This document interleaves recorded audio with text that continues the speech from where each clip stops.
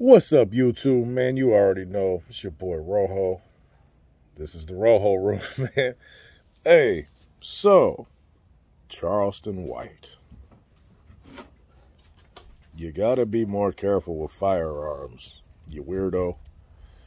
Now, Charleston White, man, it's highly debated as to whether or not the outlandish things that this individual says are actually his true feelings. A lot of people claim that he says these things only to build his channel and whatever. And even if that is the case, man, he said some things that just way crossed the line, you know. And I try to look at everything from an equal point of view, equality. You know, one man isn't any different than the next. And that's how I look at things in life, man. Black, white, Latino, Asian, Indian, Native. It doesn't matter, you know. And I look at some of the things he says and try to envision what would be the situation if someone of a different ethnicity said those same things. Now, we all know he's a cop caller, crybaby, you know, whatever he might be. We know he freely admits he'll call the cops. He runs around with pepper spray like a hyena because he says things that'll get his jaw broke.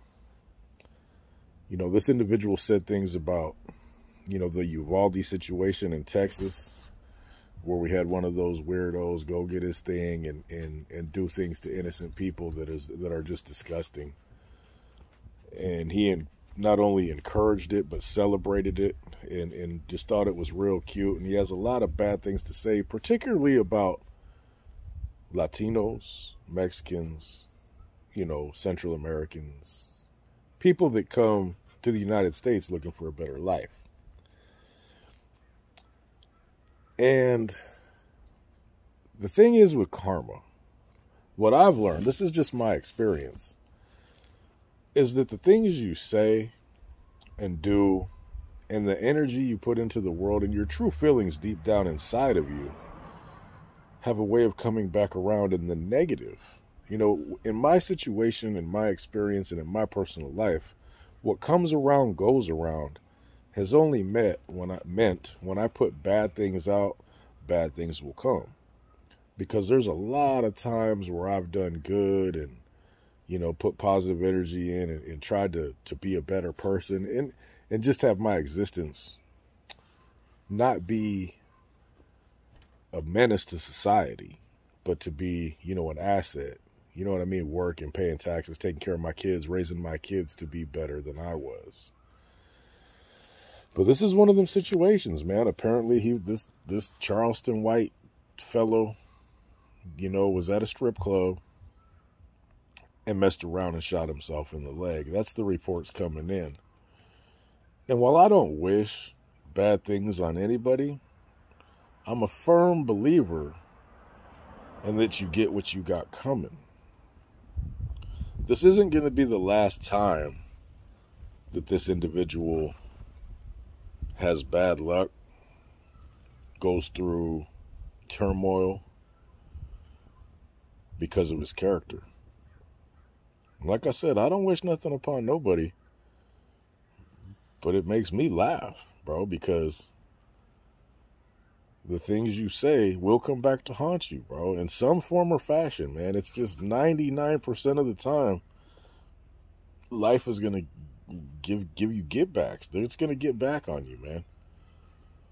And fortunately for him, it wasn't somebody coming to holler at him, man, because he has an extremely large following of people that want to see him. They want to see his demise in any way, you know, all the way from just hoping he fails in life because of his smart-ass mouth or something bad to actually happen to him. And it's all brought upon himself. People do that to themselves, man. You know, a lot of people take things seriously, whether it's just talk and, you know, that's his way of going about. Because there's a lot of people, man, who will get on there and say, oh, but he does this and he does that. Man, the two wrongs don't make a right. You know, things, you know, there's all kinds of cliches and sayings, man, that go against that.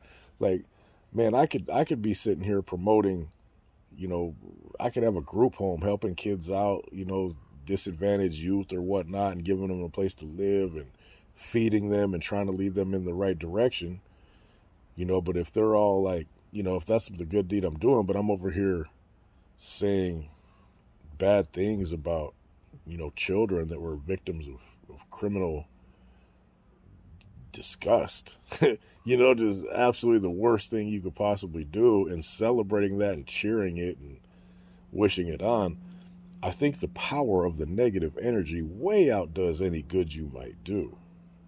Now, that's just me, you know what I mean? But the dude's a clown. He obviously don't know what he's doing with the firearm. You know what I mean? I've owned hundreds of firearms. I've never shot myself. I've never accidentally had a mishap and discharged a weapon. A weapon is not a toy. You know, whether you're out at the... I mean, we just seen that on a live recently, on the Homeboy Dankin' and Drankins live. An individual started playing with a firearm and was a little bit intoxicated, and he's lucky he escaped with only a minor injury when that thing discharged. You know what I mean? So, you know, you obviously, man, what are you doing with a gun, bro? Like, guns and liquor don't mix, man. You got to be more responsible. A gun is not a toy. It's not like a necklace you put on for a fashion statement. You know what I mean? I just see dudes' days being numbered. And like I said, I don't wish that on him. But he's going about life the wrong way, man. At no time, man, should some of the things be said the dude said. And it's just like there's very minimal backlash because of ethnic lines. You know, some people might be able to get away with saying some things, and if others say it, their career is over. The dude shouldn't have no career. I don't care what race he is. It doesn't matter. Any person that says things like that, they should be ostracized from social media. And, you know, pepper spraying rappers and talking shit.